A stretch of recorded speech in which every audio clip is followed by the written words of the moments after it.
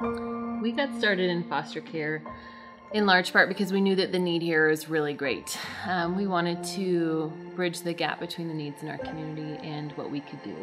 And we wanted a personal way to get involved with the broken in our community.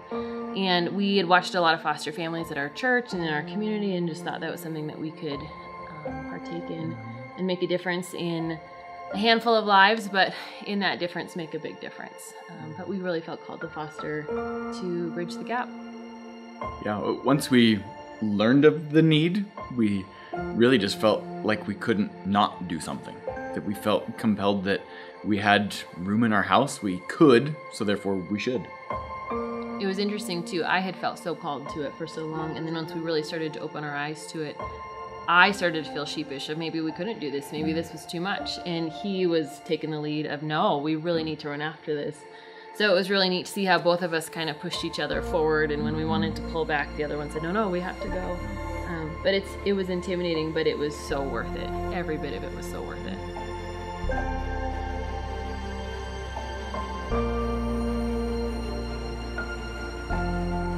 I think what children need most as they go through the foster care system is just honestly love.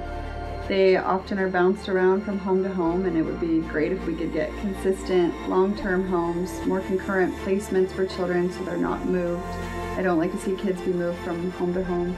So just absolutely being able to provide them support, counseling for the trauma, things they've gone through, consistent support and love from the families and the people they deal with, and as much as we can, keeping the same players in their life so that they don't have more frequent just bouncing around and having to adjust constantly.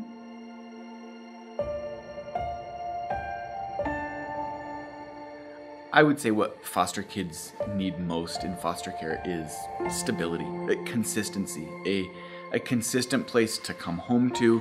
Even our little girl, we got her at just 3 days old, but through the year and a half that she would go to visits, she would come home at 9 months old and just be frustrated internally, and to be able to have a safe place to come home to, even at such a young age, was so important for her. And I can only imagine for the older kids, that level of consistency and stability is just such a vital part of them growing up.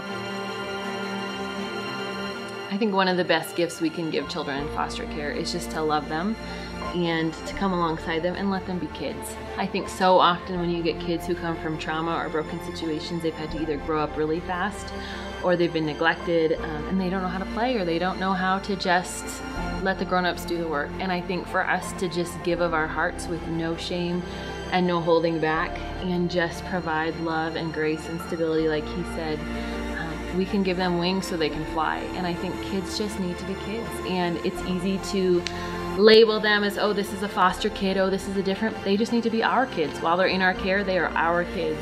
And the more people in the community can just love them for who they are and what they are, the better off they can be, because kids just want to play. They just want to be silly, and they should be given that freedom.